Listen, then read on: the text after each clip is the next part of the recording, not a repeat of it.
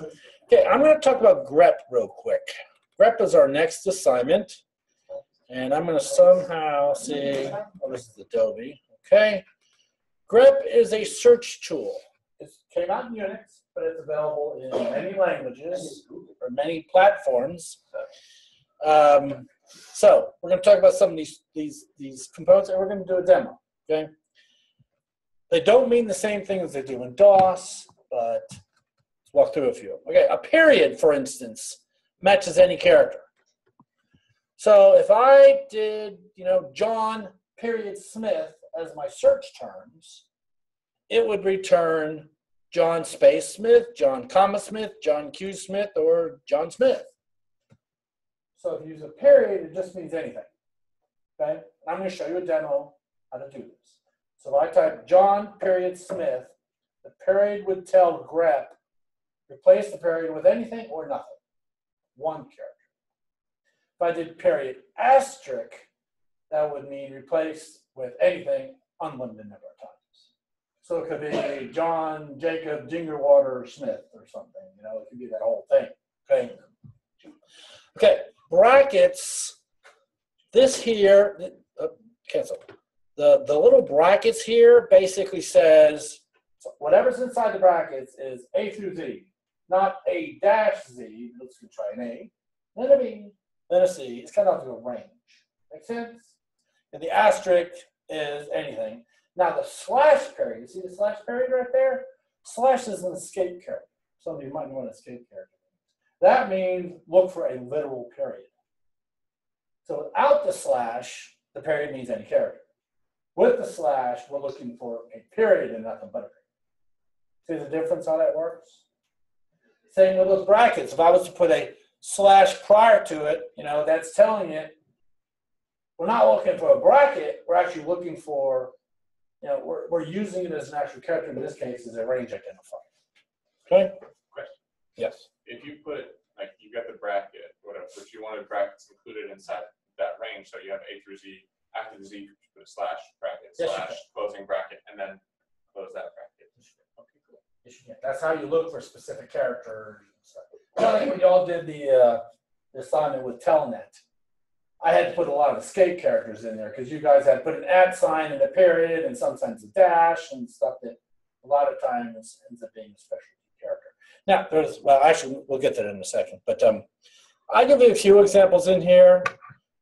The pound matches any character. I'm sorry, any number. So that would give us any of these. So why won't it get these? Single number? Well, because it doesn't have a dash.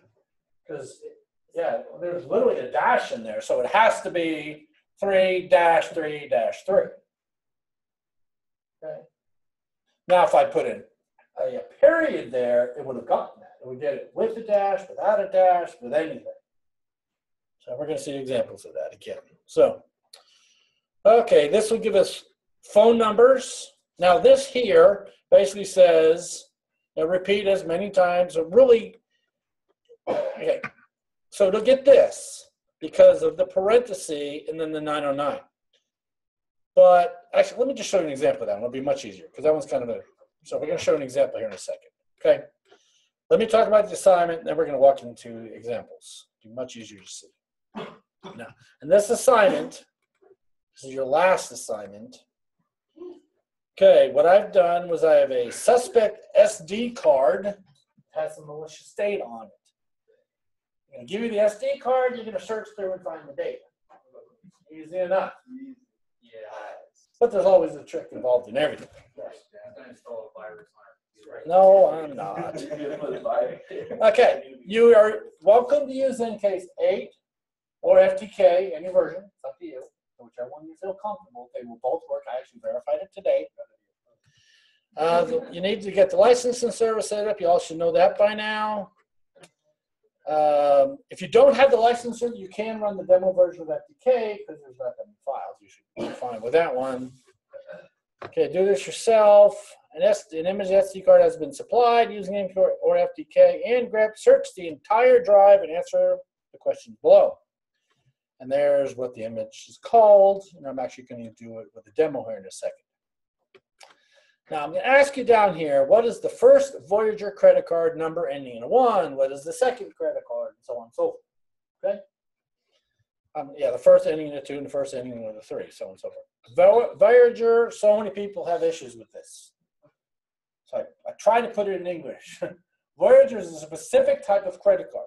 Okay? It's not an Expedia card, because there is an Expedia Voyager card. That's not it. It's not a MasterCard. It's not a Visa. It's literally a Voyager credit card. Okay? Don't ask me what a Voyager credit card is. Somebody's like, no, just find that. Okay? It's on the internet. I verified it. It still works. I was able to find it online today. Now, here's another issue. I took off points for people, and they got very upset. There's only 5 of these numbers on the image. Okay? But I want your GREP expression to work if there was more than 5. Okay? There is only 5. I realize that, of this specific type of card. But I want your expression to work if I had 100 of them. So what your expression needs to be detailed enough to find a Voyager credit card that ends in a 1, and a 2, and a 3, and a 4, and a 5. Make sense? So if there was one ending in a 6, you should not return that result. Get that? Okay. So many people are like, well, there's only 5. Well, I know there's only 5. So you want only to return 5, not Only those specific 5. So pretend there's a bunch of other ones with varying numbers and only return those, yes. Couldn't you just make the last digit in it 1 or 2 or 3 or 4 or 5 with that little range thing? Not that hard. I'm telling you. 5 points, man. That's not hard. I got your 5 Showed you points. how to do it. Okay, so this is very wordy. I made it longer today just from the feedback last time. So what is the GREP expression you use to find the credit card numbers? Enter only a single GREP expression that will return only the 5 credit card numbers. It is okay if it returns duplicates of the numbers, but there should be only 5 unique numbers returned. So I realize that there are only 5 numbers on the image, but your GREP expression needs to return only those 5. Okay? Assume that there are more than 5, make sure your expression only returns these. No hard coding. So do not write a GREP expression that literally is the number. That's not good. Somebody has done that before. Well, yeah, I mean, you literally tell it to return the exact number, and that's not what I wanted. Okay? Easy enough? I mean, you should get 100 on this. It's very simple. Except for the tricky part. Probably. Might. Possibly. May Okay. not. Now I'm going to stop this, and we're going to walk through a demo.